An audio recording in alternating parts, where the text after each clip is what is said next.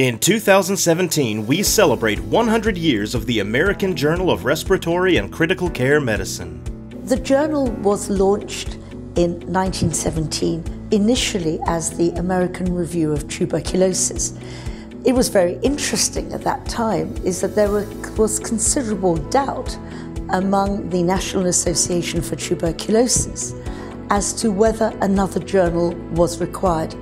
So the journal was then launched as a journal devoted to the study of tuberculosis, but within that there were some other articles published on non-tuberculous conditions. The first editor was Alan Krause, and I think he was a very strong personality with a very good intellect, and he was the main driving force for the journal right up into the 1940s. The Blue Journal is the premier respiratory journal, and over the 100 years we have published articles involving translational research and clinical scientific papers that have been relevant to the membership of the American Thoracic Society. At the same time, we have published educational articles that have had also long-standing impact.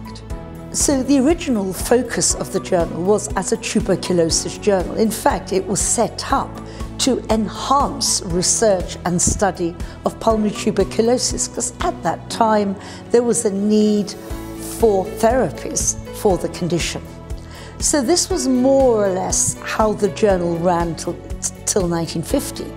And then after 1950, there was an increasing number of papers published in other branches of respiratory medicine. And this then led to further name changes of the journal.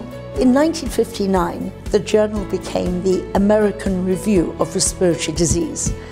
And this name was changed to focus on the fact that pulmonary tuberculosis was being treated. It was less of a problem than it had been at the beginning of the century. And the respiratory community had to focus on other respiratory conditions such as asthma and COPD. So in January 1994, the journal changed its title to what we have now, the American Journal of Respiratory and Critical Care Medicine.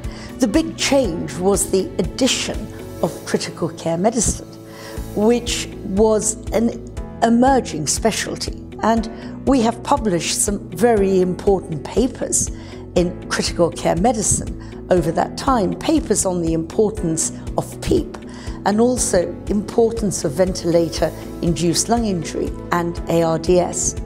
The Blue Journal also publishes papers on sleep-disordered breathing. Indeed, this is a very important part of the journal, and sleep is still an emerging and relatively new specialty.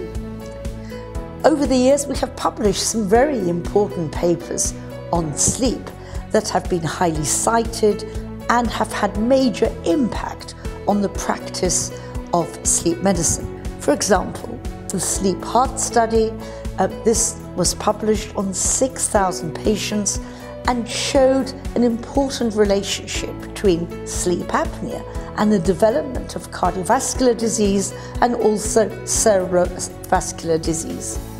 So the first 50 years, the journal was mainly about pulmonary tuberculosis. Papers were mainly observational, without much statistics. But this has changed over the years. And from the 40s, late 40s and 50s, we began to see papers in other areas. So for instance, papers on occupational exposures were published in the late 40s and early 50s, and some of these were very important in guiding public policy towards exposures. We then had a number of very interesting other papers. So in 1959, Brantigan in fact published the first paper on surgery for emphysema, and this later set the seed for further work on lung volume reduction surgery, which is now applied in clinical practice. There was another very interesting paper from Burroughs in 1964 looking at bronchitis in London and emphysema in Chicago. And in the end, the paper decides that actually the two countries across the Atlantic are looking at exactly the same patients, but that COPD is a complex disorder with a number of phenotypes, and we are still trying to sort out the relevance of these phenotypes now.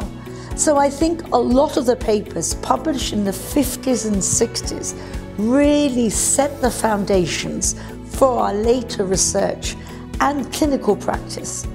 The future strategy of the journal will be to continue publishing the very best papers in translational respiratory medicine, critical care and sleep, and papers that are of direct relevance to clinical practice, so that the journal remains as the premier respiratory journal in the whole world.